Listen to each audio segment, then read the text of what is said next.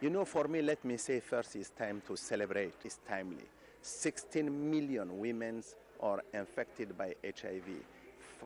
850,000 women are dying every year, unnecessarily due to HIV-related disease. So for me, it is a revolution. It is a prevention revolution, and it will protect women up to 54% if it is used consistently.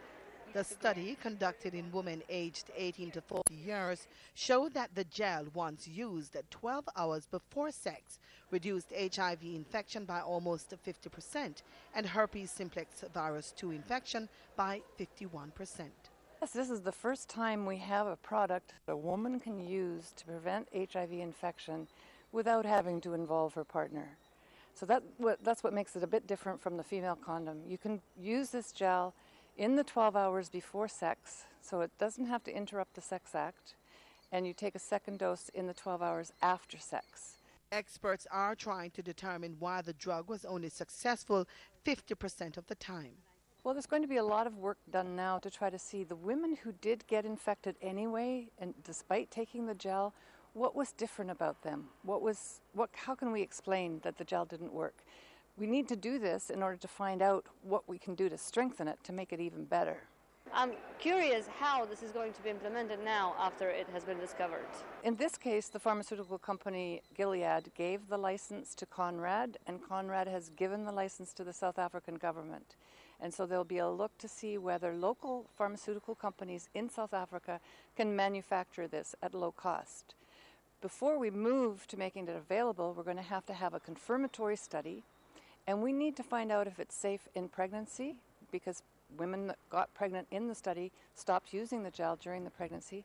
And we need to find out about young women below the age of 18. We will work with South African government, and jointly South African government, UNAIDS and CAPRISA will call all the researchers and also the production lines to make sure that we have a product which is affordable, accessible to the majority of the people. The findings come at a time when donor countries are planning to cut the level of funding.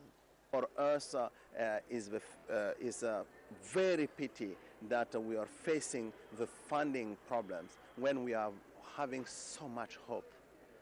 5 million people on treatment, young people reducing the level of prevalence, leading the prevention revolution. CAPRISA, a South African researcher, collaborator of UNAIDS, finding a gel which is a revolution.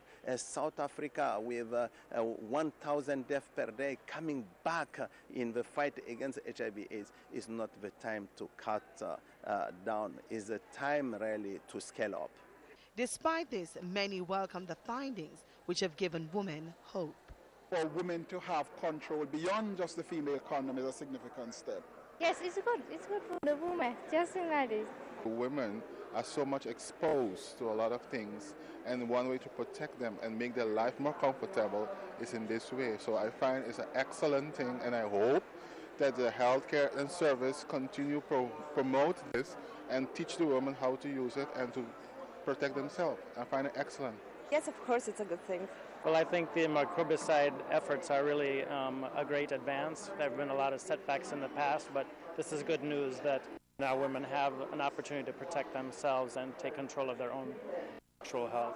According to some researchers, the findings may not win the approval of some countries like the United States. However, given the important role of women and their contribution, the findings are, in the words of UNAIDS Executive Director Michelle Siebede, a time for celebration. Reporting from the 18th International AIDS Conference right here in Vienna, Austria, I'm Carol Francis, ANN.